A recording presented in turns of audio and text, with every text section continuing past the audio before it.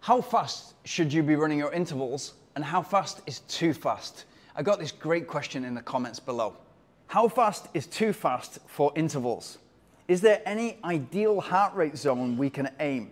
I tried intervals for 400 meters, but haven't found the best pace for me.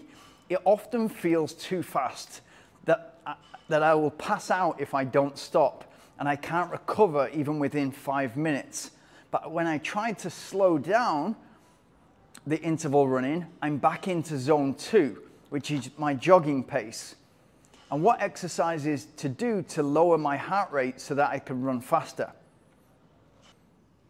Now, this is a great question because he's clearly putting in the effort. And you're coming away from an interval session thinking, how have I not judged that first and second rep? And you're going off too fast because you're new to interval running. What I see here from this question is, are there any ideal heart rate zones I can aim at? Done an interval but haven't found the best pace for me, often feels too fast that I'll pass out if I don't stop. And I can't recover within 5 minutes. If you think about it, yes, there are zones you can be in. And essentially what we're looking for in distance running is we're going super slow that you can hold some kind of a conversation. Maybe you can't continuously speak, but you can get out paragraphs. That's your zone 1 and zone 2. Then you're pushing to a point that you can't speak or you don't want to speak because you're pushing. Essentially, that's your zone 3. And then you couldn't even say get out of the way to somebody if you were about to run into somebody. That's your zone 4 and zone 5. It's pretty much push, zone 3, push really hard, zone 4, zone 5. And that's it. And that could be the end of distance running, the end of our talk, the end of the channel. Goodbye, thanks a lot, and I'm going home. But essentially what interval running is trying to do, and the reason why it's so important to pace it, is it needs pacing in order for you to complete each part of that. So each interval, each rep, each maybe 4 or 5 reps. And if you're going for something as simple as 20 times 1 minute, seems very simple.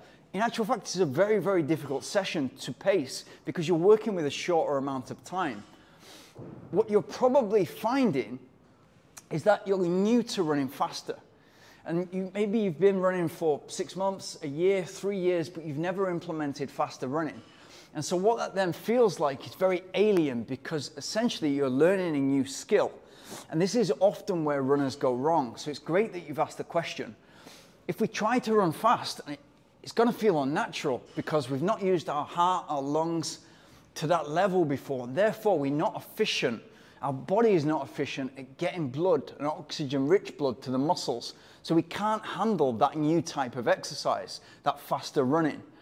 And so maybe what you need to do is initially insert the skill and insert the habit of every Wednesday you do your interval session, and that gradually is going to get faster as your body is able to physically move over the ground a little bit more efficiently and a little bit more effectively each week. So you may start with 20 times 1 minute, but you won't be able to get into the zone because it's such a new skill.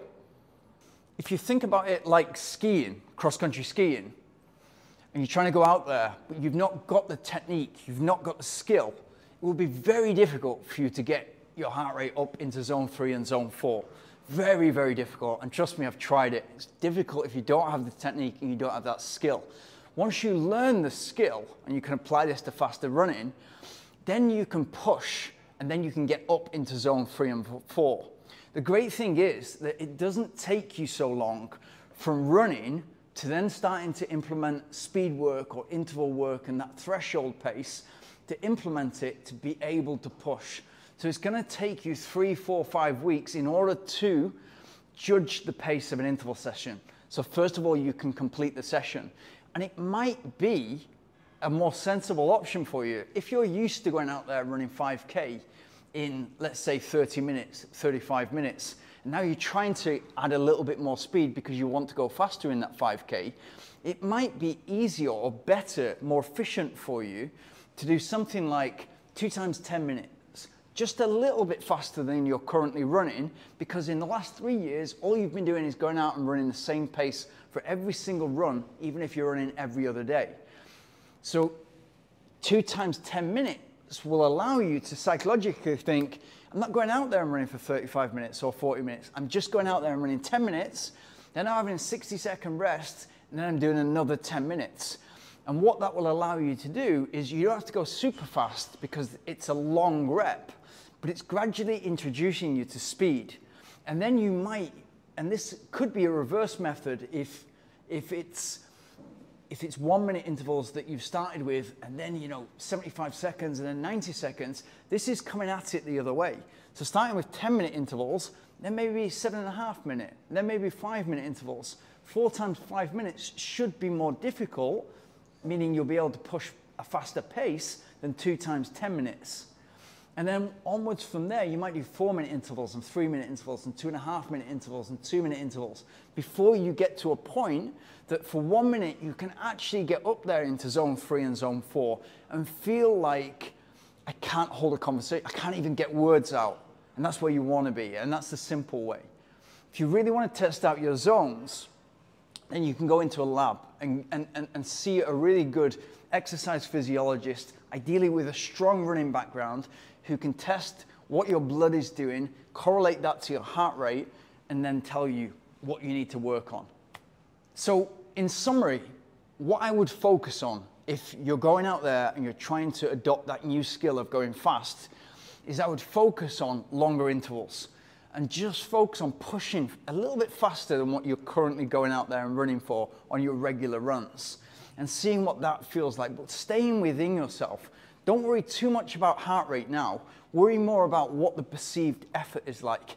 Is this a little bit harder than usual? And then gradually building volume at that speed. And if that looks like something like 2 times 10 minutes or 2 times 10 minutes and then 2 times 5 minutes, so you're able to change up in gears and go even quicker for those 5 minutes than the 10 minutes, great. It's going to mean that you can get to the shorter reps quicker and build that top end speed. But there's many ways to skin a cat. And you can go at it the longer interval and then gradually bring that down, or do what a lot of people do and start with a 1 minute interval and do something like 12 times 1 minute, then gradually increase it to 15, then 18, then 20. And that 20 times 1 minute is a really difficult session to judge because the short intervals, you need to quickly get up into that zone that you really want to be in.